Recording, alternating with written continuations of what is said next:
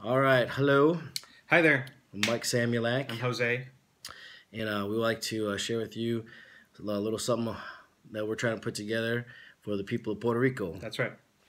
We're both from Cleveland, Ohio, co-workers here Yeah. with church work and also other endeavors.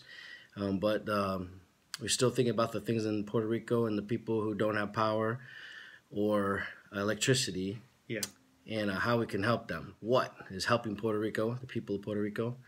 Now, why is because, well, we're in the people business. We love people, but also it's a little close to home. That's right.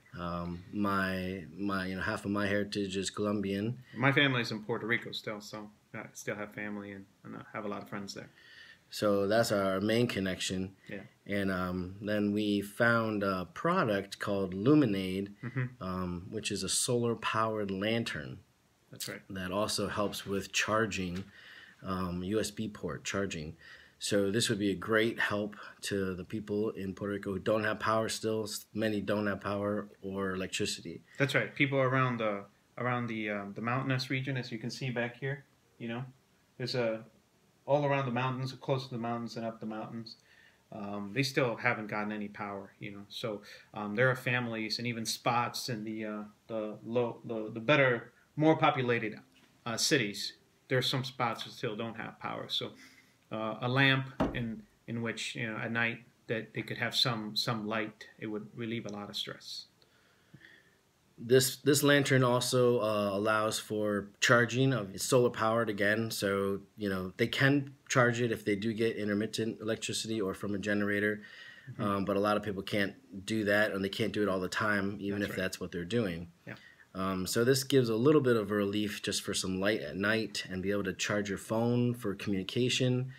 All this we feel like would just be a big relief to the people that we know personally, and also if we get enough support, could help the people in the mountain regions nearby, and then who knows from there. But that's at least our two main phases we're looking at. Phase 1 is 100 units.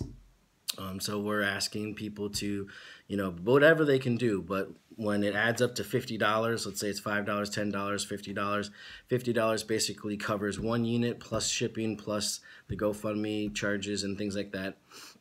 And then if we can get 100 units to the Jose's families there. Caguas. My family lives in Caguas. And then I have friends and relatives all over. And so between my family and some of the connections that we have, we feel like we would get these lamps distributed to the really needed. So this is really grassroots. We're just two guys from Cleveland who's got hearts back in Puerto Rico and and to help the people there. And so we would be shipping them directly if the funds are there. Doing this through any organization. So your contributions, unfortunately, will be non-tax deductible. They're just going to be totally free will offerings here. So just keep that in mind if you do decide to donate. This will not be tax deductible. Yeah. But Illuminate did approve us, so we still get their discounted rates, and that's how we can work with the numbers we are working with.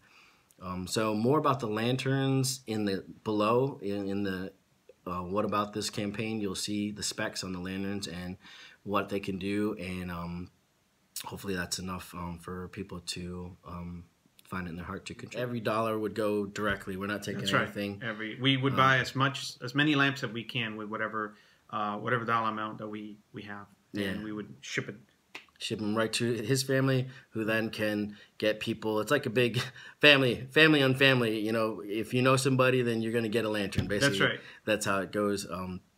And we'll be able to get them out. We promise you that. We'll have pictures to confirm that. But basically, the 100 units is our first main phase goal. That's where the cost brings us to the ability to do that for that $50 kind of price point. And then phase 2 is if we get up to $250, but that's just kind of what we're really hoping for. Then we can really start to get them to people even in the mountains nearby. You can see the map behind us. Those ones in those places still don't even have power in any kind of capacity. So a light with some ability to charge their phone and have some communication.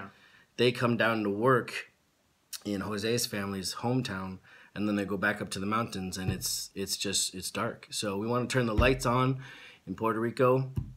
So if you find it in your heart to donate a little bit, whatever, like we said, we're just going to add it up, and every $50, basically, that's another light. And we want to get lights for Puerto Rico. That's this campaign, and we hope you could contribute.